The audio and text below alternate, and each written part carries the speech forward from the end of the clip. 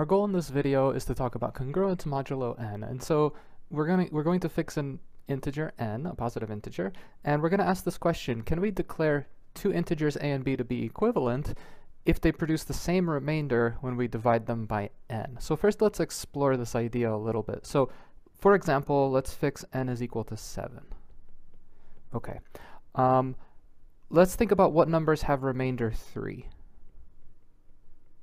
So, for example, 3, when I divide it by 7, has remainder 3, because by the division algorithm, I could write 3 as 7 times 0 plus 3. If I look at the integer 10, 10 has a remainder of 3, because I could write this as 7 times 1 plus 3. If I look at the integer, let's say 24, 24 has a remainder of 3, because 24 is 7 times 3 plus 3. If I look at the integer, let's say negative 11, well, this is just 7 times negative 2 plus 3. So we can see that all of these numbers have a remainder of 3 when I divide them by 7. So let's explore this a little bit more. One thing we can notice is that, well, I want to, in some sense, say that 3 and 10 are equivalent. I want to say that 3 and 24 are equivalent. I want to say that 10 and 24 are equivalent, so on and so forth. So what can I notice about some of these? Well, one thing I might notice is that 7 divides 10 minus 3. Right? 10 minus 3 is 7, so 7 divides 7. 7 divides 3 minus 3, because 7 divides 0. I might notice that 7 divides 24 minus 3, right? Because 7 divides 21. I might notice that 7 divides negative 11 minus 24, right? Because this is saying that 7 divides negative 35. And finally, I might notice something like 7 divides 10 minus negative 11. Right, this is just saying that 7 divides 21. Okay, so what I might notice is that 7 divides the difference of any two of these numbers, and so let's try to formulate a definition based on this. So based on our example, we can formulate the following definition. I'll take a, b, and n to be integers, n to be positive, and I'll say that a is congruent to b modulo n if and only if n divides a minus b. So this is going to be our definition. Okay, so what are some examples? Well, we can say, for example, that 3 is congruent to 7 modulo 4, since 4 divides 3 minus 7, right? 4 divides negative 4. I can say that 10 is congruent to negative 2 mod 6, because 6 divides 10 minus negative 2, right? This is just saying that 6 divides 12. I can say that 3 is congruent to 0 modulo 3 because 3 divides 3 minus 0. All right, 3 divides 3. I might notice, for example, that 5 is not congruent to 2 modulo 6 since 6 does not divide 5 minus 2. All right, 6 does not divide 3. Okay, so this is the definition we're going to work with, and we're going to prove that congruence modulo n is an equivalence relation. So the very first thing we're going to prove is that congruence modulo n is an equivalence relation. So what exactly are we proving? Well, we want to show that for all integers a, b, and c, we have the three properties of an equivalence relation, namely, 1, that this relation is reflexive, so that for all integers a is congruent to a modulo n. We want to show that it's symmetric, so that if a is congruent to b mod n, then b is congruent to a mod n. And we want to show that it's transitive, so if a is congruent to b mod n and b is congruent to c mod n, then a is congruent to c mod n. So let's begin our proof. Okay, so first let's prove the reflexive property. Well, what do we know? We know that n always divides 0, so n must divide a minus a. Hence, we have that a is congruent to a modulo n, and so our relation is reflexive. Okay, pretty straightforward. Let's show that it's symmetric. So suppose that a is congruent to b modulo n. Well, what do we know? We know then n must divide a minus b. Okay, well, what is our definition of divides? We can say, so there exists an integer j such that a minus b is equal to n times j. Well, then, if I multiply both sides by -1, I get that b minus a is equal to n times negative j.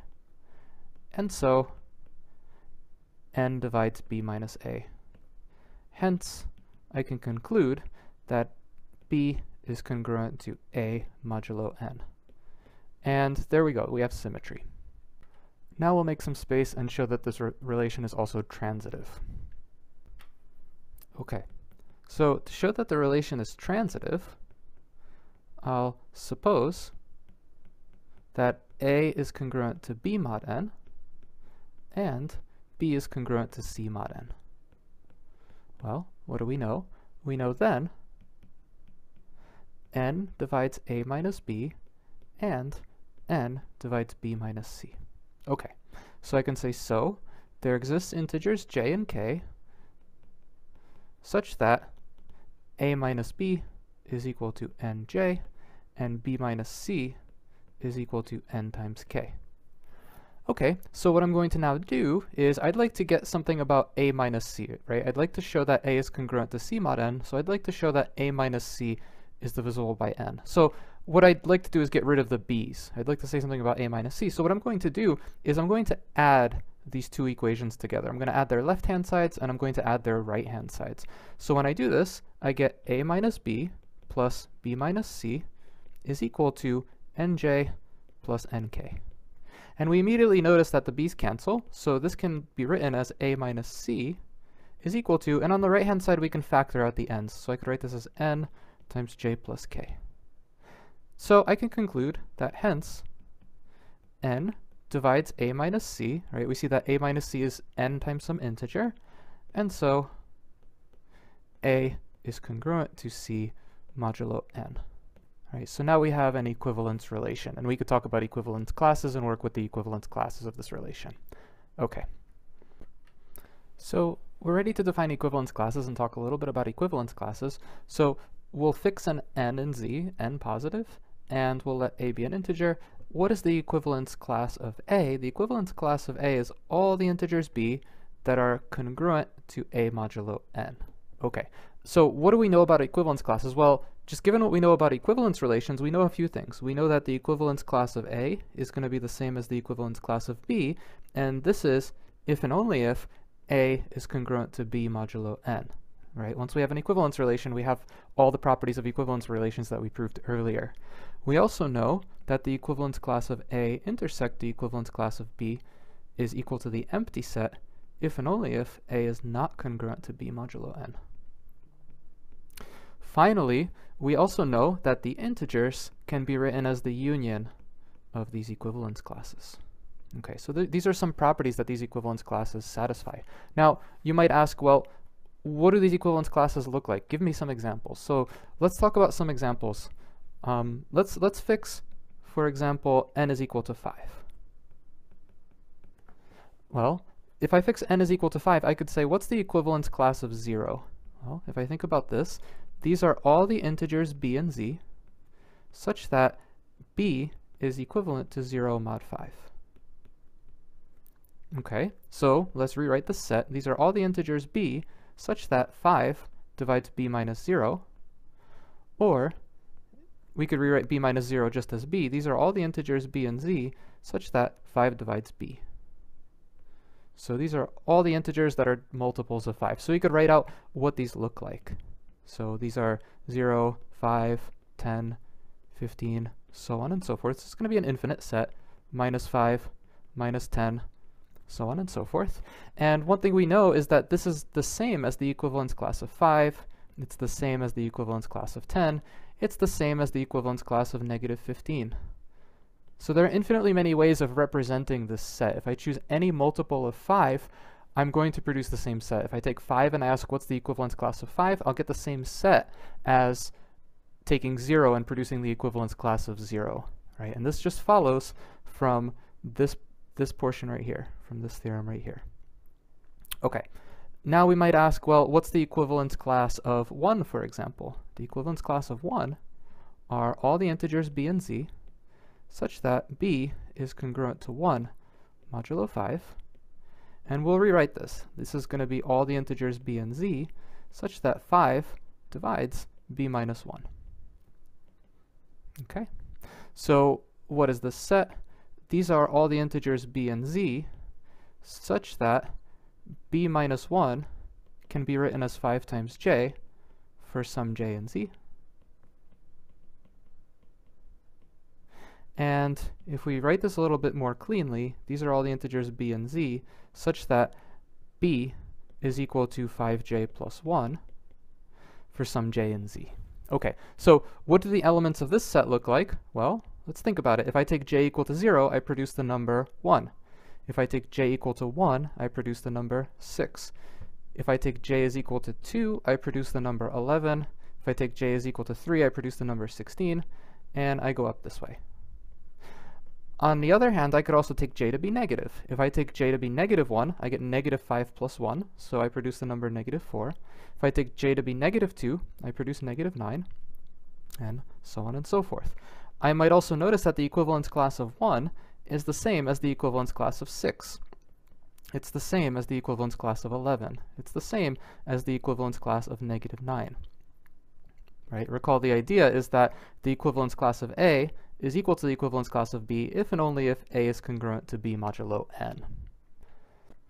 So I can continue in this way and produce all of my equivalence classes. So we've produced the equivalence class of 0 and the equivalence class of 1. I can continue similarly and produce the equivalence class of 2.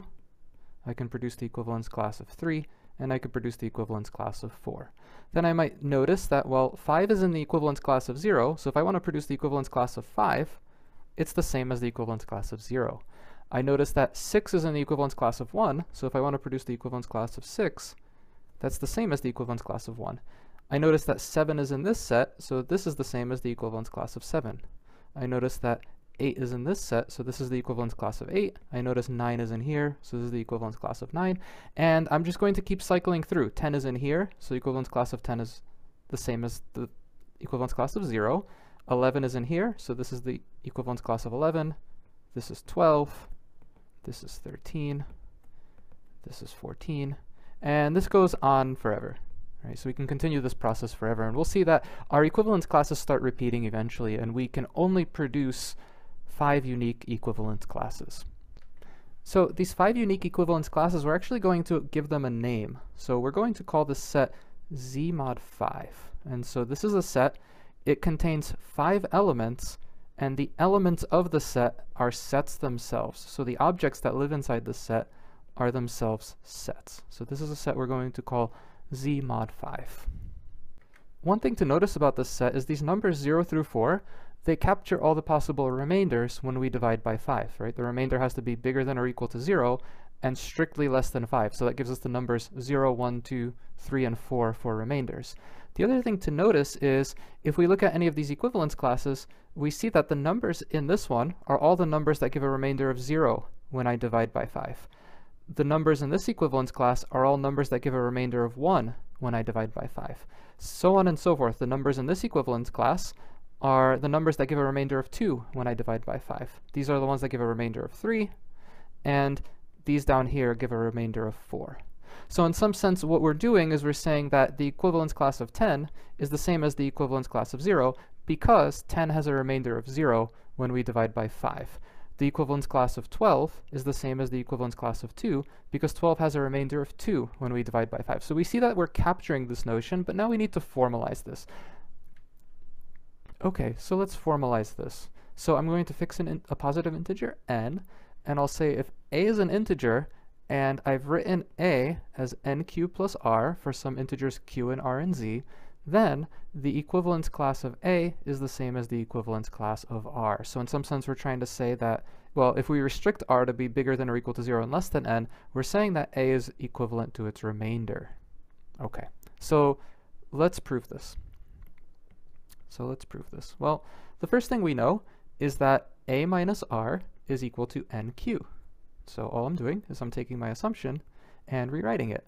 Well, so I can say that n divides a minus r, and we have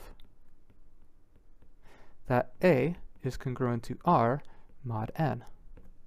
And now we recall our property about equivalence classes. So the property we want to recall is that A is equivalent to B mod n if and only if the equivalence class of A is equal to the equivalence class of B, if these are the same set. So this is our property about equivalence classes. So what can I conclude? I can say, hence, the equivalence class of A is equal to the equivalence class of R, and I finished my proof. Okay, this has an important corollary. One important quick corollary of this is, well, if we restrict R to be bigger than or equal to 0 and less than n, so if we want to study the case where R is the remainder, we can say, okay, well, there are exactly n equivalence classes, exactly n equivalence classes modulo n.